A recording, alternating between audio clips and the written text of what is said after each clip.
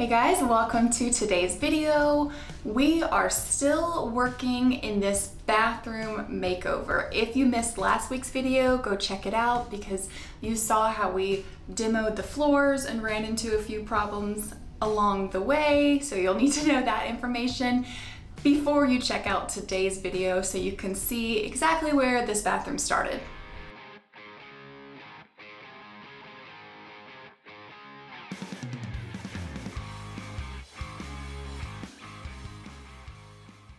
So this is how far we got.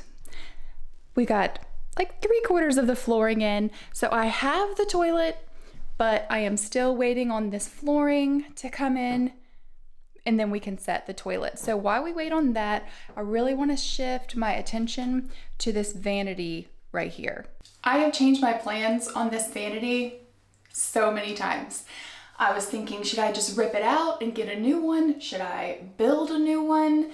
And the reason that I want to do something with it is because the vanity is super low. It's only 30 inches, which hits me like below my hip.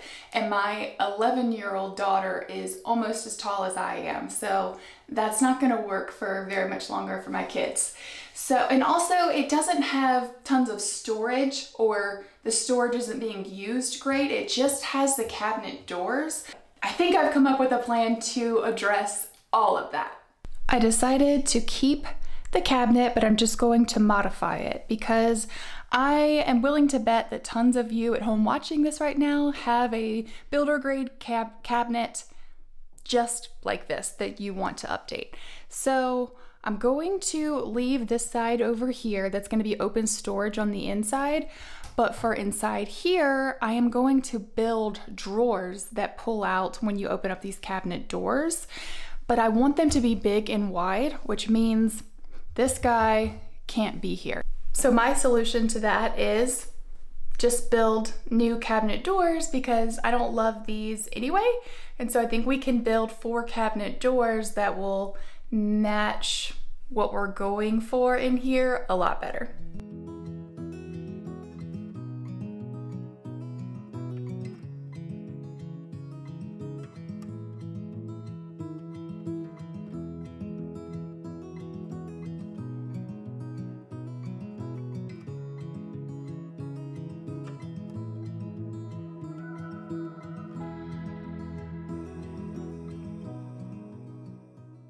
Okay, the doors are off, and for this middle piece, I don't know how this is attached. A lot of times there are pocket holes behind it, but these are not assembled this way. They could just be glued, maybe some nails. So I'm hoping that if I just bang on it a little bit, we'll be able to get this out.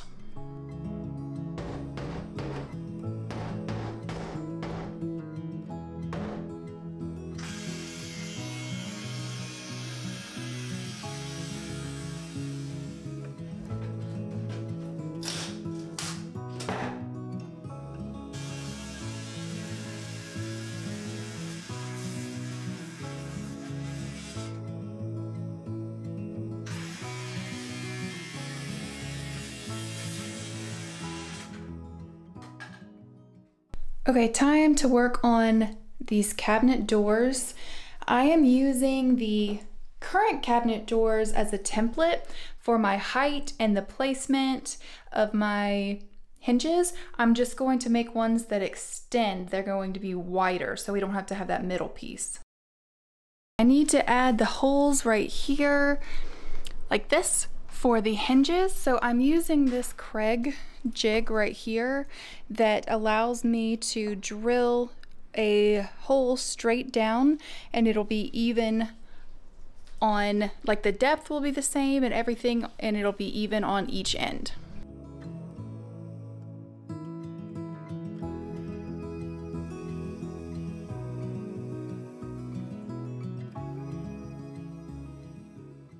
Okay, I tested the cabinet doors. I just wanted to make sure that they were going to fit correctly, and they do. That's not how they're going to end up looking. I just wanted to, this is the main part that needs to fit. So, and I've been thinking about it. I only made 2, and I just thought I'm already building 2 boxes here for 2 big drawers, why not just make 2 shelves instead of building the drawers and then building 2 more cabinet doors? It'll just be more convenient if you can just pull it open and it'll be 2 big drawers right here.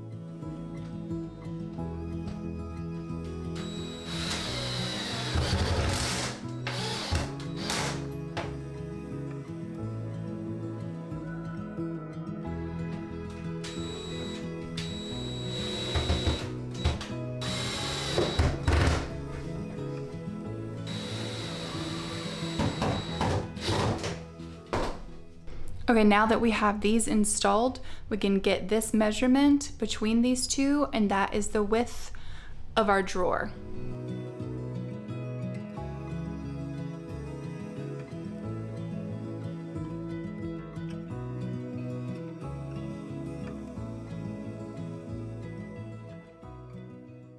This is how I'm going to assemble these drawers. I have some scrap material that's the same thing of the strips I just cut, and I am cutting a groove into it, but that is not wide enough because we have 1/4 inch plywood and we want it to fit inside this groove. So I'm gonna move my saw blade after I cut 1 little strip, because that's 1/8 of an inch. Your blade is that wide. After I do that, I'm gonna move my blade over 1/8 and it'll make a wider groove that our plywood, our 1/4 inch plywood, will just fit right into. And then I will screw these outside pieces together and then we'll have 2 drawers.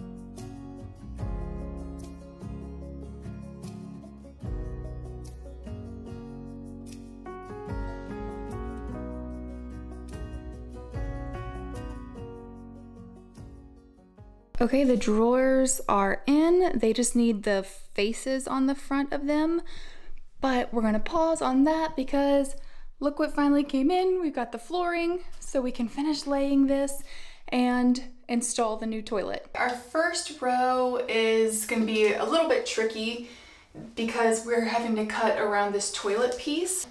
For this piece, I'm just gonna kind of lay it where it needs to go.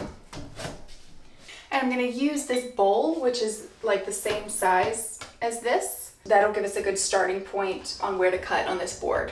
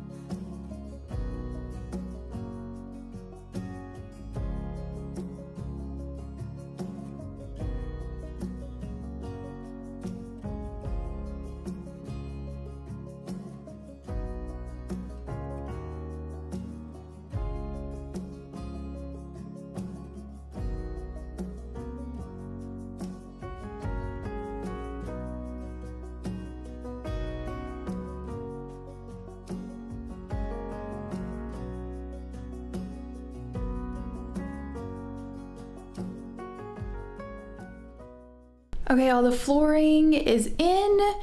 I still have to do baseboards, and I'm gonna seal it all up right there and then put a piece of trim too, so I don't have to worry ever about the water getting underneath the floors. These floors are water resistant, but still I want to try to protect it as much as I can by the shower. But now it is time to install the toilet, because we finally can, and my kids are going to be so excited because it's a grown-up size toilet, not a baby one like was there before.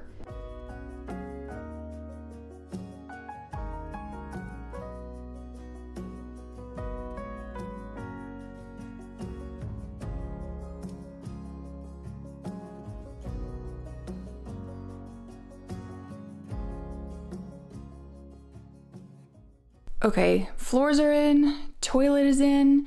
Now we're gonna go back to working on this vanity, and what I wanna do, the last thing probably in this video will be adding the drawer fronts and the cabinet fronts, and I want to do kind of a shaker style. I'm gonna show you how I'm gonna do that. I got my cabinet doors and my drawer fronts. Those are made out of the same material as the cabinet doors. And if you're wondering why I use that over plywood, it's because this side right here is already finished no matter where I rip it. Whereas if I was using plywood, I would have to edge band the sides, and that would be more work, which is fine if you want to do it that way, but I just chose to do it like this. But what I'm gonna do is sand down the tops, not the sides, just the tops right now, with a 220 grit just to get them super smooth. Now that everything is sanded, this is how I'm making the shaker style doors. These are bender boards, which you guys have seen me use before if you've been following my channel for a while, to do accent walls. And I cut these down to, or I ripped them down to 2 inches wide, and then I am just gluing them onto the cabinet fronts and the drawer fronts. I'm not nailing them because they're not structural, and I don't want to have to worry about like filling holes in the front and sanding and everything. I'm already gonna have to fill like the joints, but this is how I'm getting a budget-friendly shaker style look.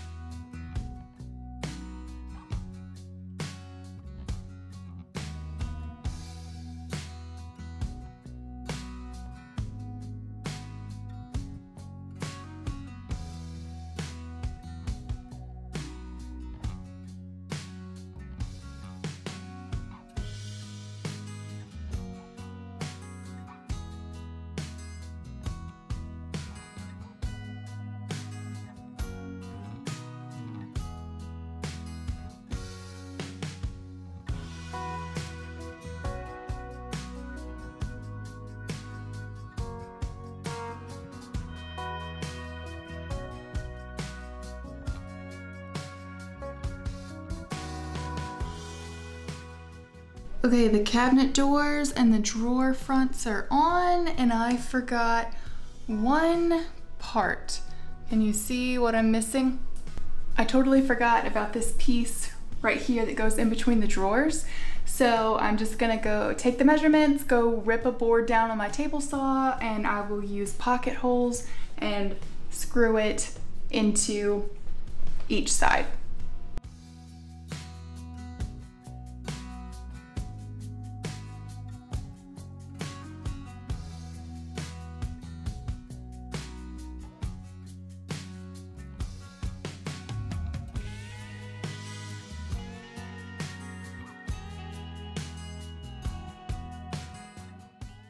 Okay, so what's left in the bathroom? This vanity is definitely not done. We need to paint and add hardware, and we're also going to raise the vanity up because it's super low right now. We're gonna need a new countertop, a new sink and faucet. We need a new shower curtain. We need a new, or update the mirror, new light. We need to paint. We need an accent wall. We need so much stuff, so lots still to come. That's it for today's video. Make sure that you're subscribed because we have so many projects left to do in this bathroom and you don't want to miss it. I will see you guys next week. Bye!